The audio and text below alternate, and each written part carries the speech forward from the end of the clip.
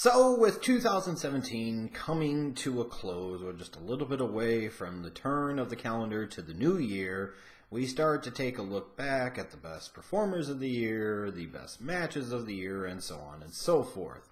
And for today, the fifth day, belated fifth day, mind you, but the fifth day of OTRSCentral Christmas, I'm going to take a look back at my 5 favorite matches of 2017. Now, usually this is the type of thing that fits into a top 10 or top 15, top 25, depending on how much wrestling you watch and how deep you go. Well, the truth is that I didn't go that deep into wrestling this year, so I was lucky to get to 5. But 5 it is, and 5 favorite matches of mine. It does not mean by any stretch of the imagination that they are the 5 best matches of the year. That does not mean they have to be your 5 favorite matches of the year, because honestly, I don't care if they were or not. It is just simply about what my 5 favorite matches were for the year. And these had to be matches that I actually watched. So some of you are going to bring up Dunn versus Brait for the European Championship, or what was it, the UK Championship, excuse me, whatever the hell, who cares. Point is I didn't watch that match, so I didn't really have any designs on watching it, didn't really care to. So it probably was a really good match. I'm sure a lot of you have geeked out to it, and that's fine. But in order for it to possibly have been a favorite of mine, I had to watch it. So, in a year filled with a lot of negativity, I'm trying to cleanse the palate with some positivity as we turn to 2018, where we'll probably be back down a little bit of a negative path. So let's go. 5 favorite matches of 2017. Number 5. Oh, I love this match. This was so awesome. Jeremy Borash and Joseph Park versus Josh Matthews and Scott Steiner at Slammiversary 15. This match was freaking hilarious.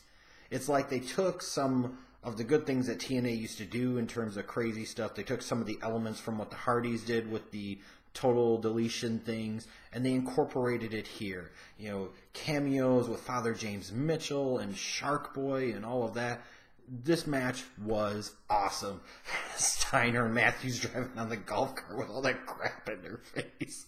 Like, how could you not like this match? I don't really know. But again, I don't really care because I absolutely loved it. And it's why Slammiversary was one of my sneaky surprise shows of the year in terms of enjoying it way more than I thought I was actually going to. And this match was awesome. I had so much fun watching it. You know, and I love big, serious fights. I love matches that really flow well together. I love matches that tell an incredible story.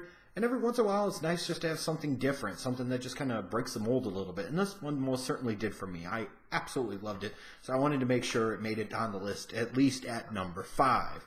It made it over a recent edition, which would have been Aleister Black versus the Velveteen Dream at NXT TakeOver War Games. That almost made it on the top 5.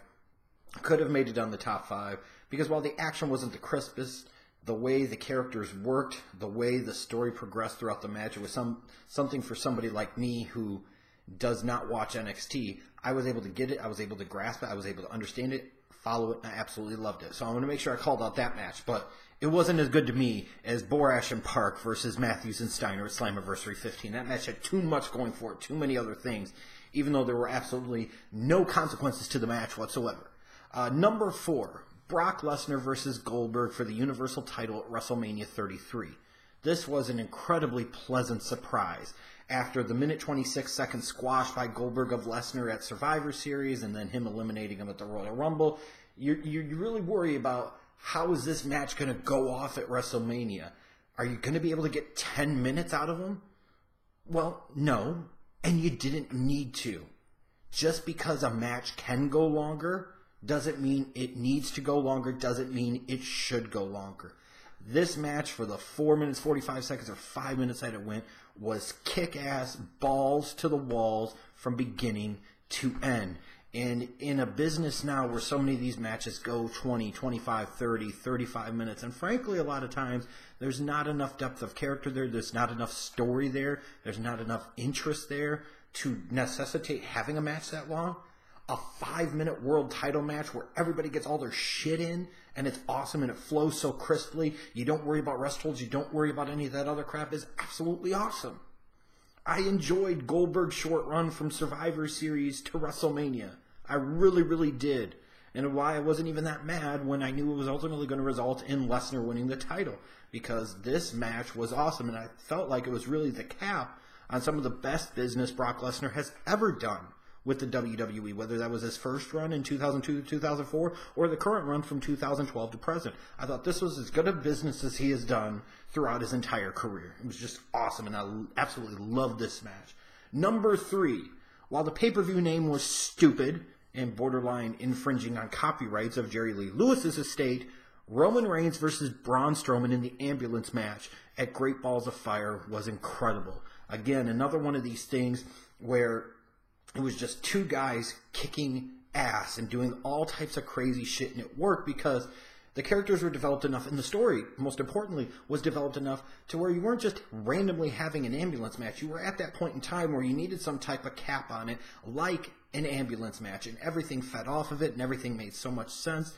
I mean, for a pay-per-view where Brock Lesnar versus Samoa Joe was kind of a disappointment, Roman Reigns versus Braun Strowman was everything that was awesome on that night.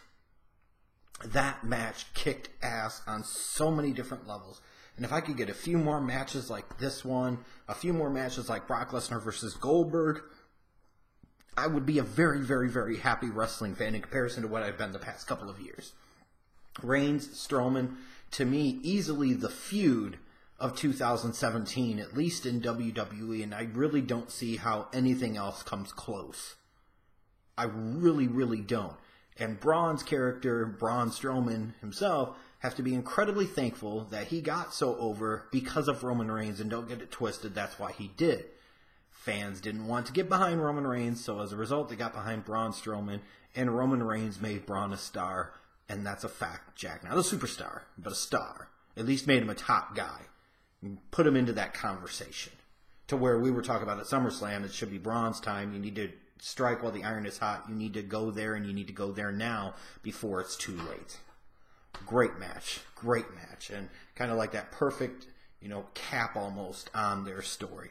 Number 2. I know some of you will be like, shame on me, but it is what it is.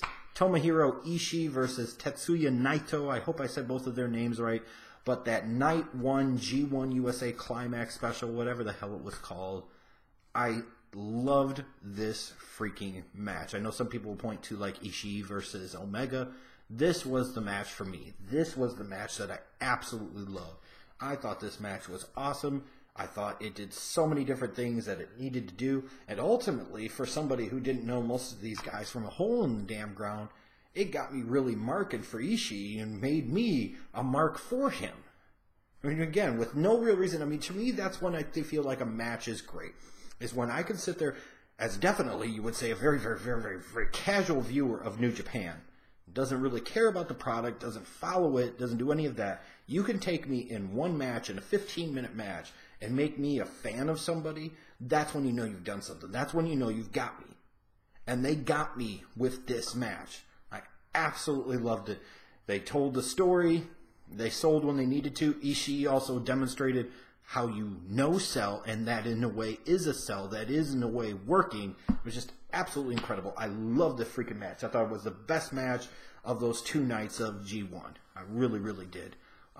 So yes, unfortunately for some of you that usually like when I crap on New Japan, I'll reserve that to the Young Bucks pretty much all the time, and Kenny Omega some of the time, but not all the time.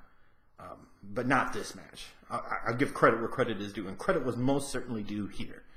So, I think back on those matches, I don't know if they are like instant classics necessarily, but they were my favorites. But none of them could stack up to number 1. And you ought to know what number 1 is.